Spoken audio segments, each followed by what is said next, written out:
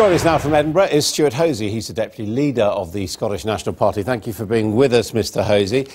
Can you understand why the rest of the UK outside Scotland might be rather afraid of a party which says that it would put Scotland's interests first always, voting on matters affecting people in England or Wales or Northern Ireland? Well, I can certainly understand why David Cameron would be a little cross of a progressive political party winning a large number of votes and seats perfectly democratically tried to have its policies implemented which were the opposite of the austerity measures of the Tories and indeed the Liberals in the last Parliament.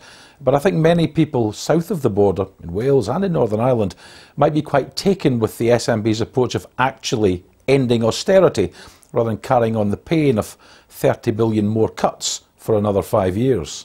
But your interest is the best interests of Scotland, not the best interests of the people elsewhere, isn't it?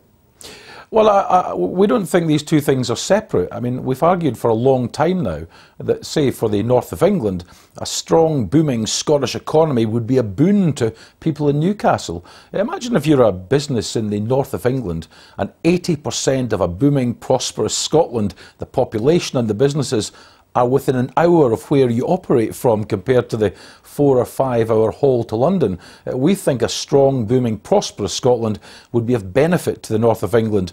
And in the way in which the package described, and Nicola will lay out tomorrow, there are things which can actually practically be done to rebalance the economy across the whole of the UK, not just to Scotland's benefit, but to the benefit of people in many, many parts of the islands.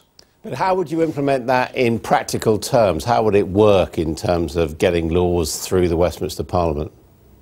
Well, let's give one example. If the polls are right and our substantial lead is translated into votes in a hung Parliament position, if there was a minority Labour administration which needed our help in order to get their legislation through, we might well make a case for saying, look, let's not have HS2 go to Manchester and Birmingham, let's have it start in Edinburgh or Glasgow, coming through Newcastle as well, so we have a joint up high-speed rail network across the whole of the island to the benefit of everybody, not just those travelling from Birmingham to the south.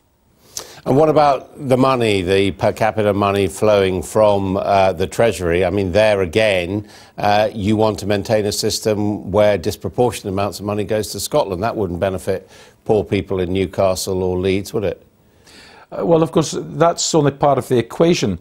It's true that spending in Scotland is higher. There's no question about that. Not higher than London. London's actually higher than Scotland. But, of course, our tax yield has been higher per head, I think, for the last 34 years. So that balances out over the piece. Indeed, I think for the large part of the last 30-odd years, our fiscal position has actually been better than that of the whole of the UK. But this isn't about Scotland getting more. This is about fair play and making sure we deliver not just for Scotland, but for people throughout the island as well. I mean, I appreciate what you say about not supporting a Conservative government, a minority government, but the historical record does show that the Scottish National Party have been able to work with the Tories in the past, doesn't it? And there could be circumstances where you would prefer to see a Tory government in London than a Labour one. No, I mean, we've been really clear. We're an anti-Tory party, we're an anti-austerity party. We've made an offer to Ed Miliband that if there's a majority of non-Tory MPs, we can lock the Tories out of power.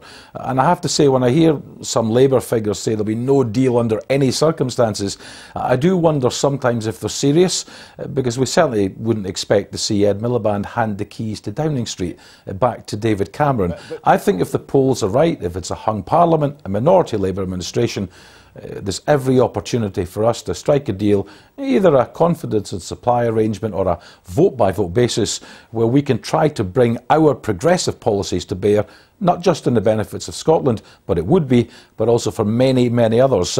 I think large numbers of people throughout the UK would love to see a real end to austerity. They would like the SNP to vote to keep the NHS in public hands.